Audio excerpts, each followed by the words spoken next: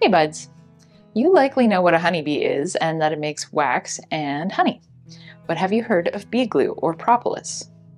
Stay tuned to learn what it is and how we are going to make ourselves some medicinal candies with it.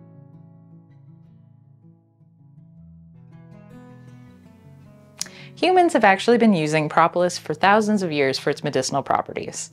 And the word comes from Greek, with pro meaning defense and polis meaning city or community. Essentially, it is a substance that the bees make, mainly from tree resin, for the purpose of hive maintenance. The main task that they like to do with it is to seal cracks and holes in the beehive. And it will vary in its makeup depending on the location of the bees and what kinds of trees and flowers they have access to. And you'll also find that it can vary in color from yellow-green to red to dark brown, depending on the source and age. Now, bees are actually quite particular about their spaces, and they try to fill just about every nook and cranny with either wax comb or propolis. And from the beekeeper end of things, it is considered a good practice to kind of tidy up and clean the tops of the frames and in the hive so that you can move around more easily. And that is where we got our collection from, our first year of raising bees.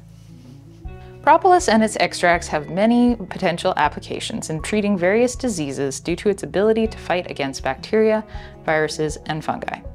Researchers have identified more than 300 compounds in propolis. The majority of these are polyphenols, antioxidant compounds that fight disease and damage in the body. Research is limited, but there is evidence that propolis may be effective in helping with blood sugar control for those with diabetes, and that it may help to treat sores or swelling of the mouth. Propolis also contains important vitamins such as vitamins B1, B2, B6, C, and E, and useful minerals such as magnesium, calcium, potassium, sodium, copper, zinc, manganese, and iron. You'll commonly find propolis in chewing gum, cosmetics, creams, lozenges, and ointments. Cautions. Propolis may interact with medications, particularly those that break down in the liver or blood thinners.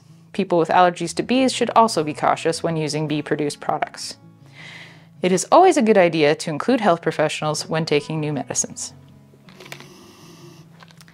Honestly, just giving the jar a good huff feels good for a person, and it has a really nice, spicy, foresty aroma with just a hint of that pleasant beeswax smell, which makes sense because it is made up about 50% of resin, 30% beeswax, 10% essential oils, and 10% magic. And we're going to capture a little bit of that goodness by making some propolis throat lozenges together. So first we need to make a tincture, which is a way to extract medicinal compounds. In this case, we are using an alcohol as our solvent because alcohol is effective at extracting resins. For our tincture, we weighed out 30 grams of propolis and added 70 grams of vodka. If you have access to higher proof alcohols, they are recommended. It is important to do your measurements by weight and not volume. If you don't have access to propolis, you can buy the tinctures through stores. Then we set the jar in a safe space and shook it regularly for 2 weeks. All right, so now we're going to strain our tincture through this little reusable bag.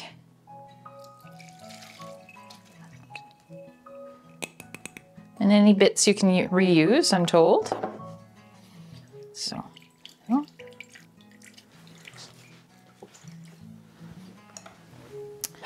and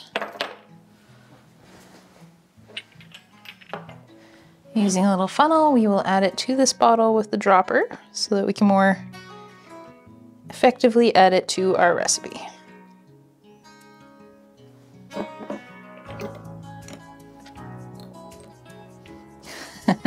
And try not to spill it.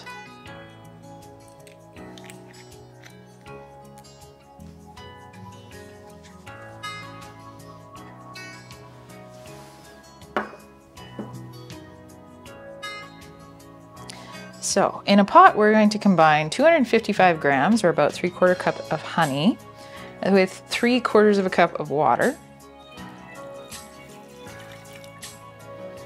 and 1 teaspoon of minced ginger. And then we're going to warm that up on medium heat until it reaches 300 degrees. So you probably want to use a candy thermometer. I'm going to be trying this one out because it is an alarm, so hopefully I will not miss when it gets to 300. And if you don't have the thermometer, you can test it in cold water, and when it hardens the second it hits the water, then it should be ready. We were looking for that hard crack stage, I believe they call it. So that's what we're going for, and you want it to be a boiling mixture. Just be careful because it's very hot.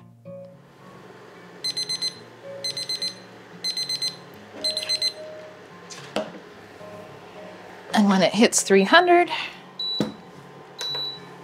remove from the heat and let it cool until it starts to thicken.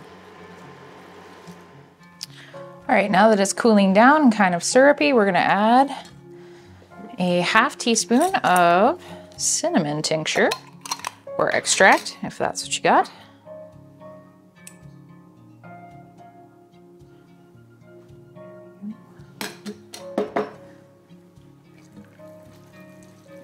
And 10 drops of our propolis tincture.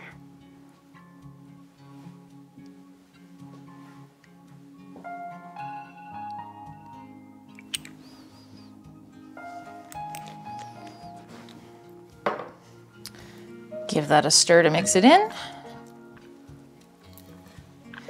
And then we will spoon it onto either a parchment sheet or parchment paper lined sheet, or you can try molds if you have them.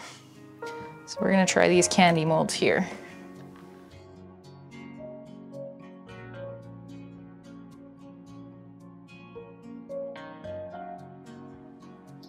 Once they've hardened, you can take your candies and dust them in a bit of icing sugar or cornstarch so that they don't stick together, and then store them in an airtight container.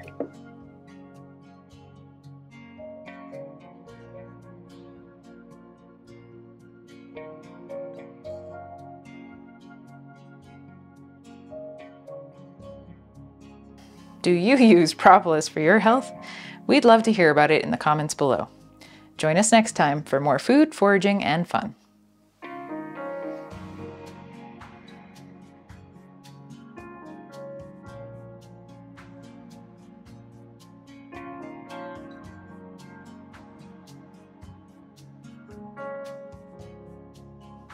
You've probably heard of a honeybee, and you know that it makes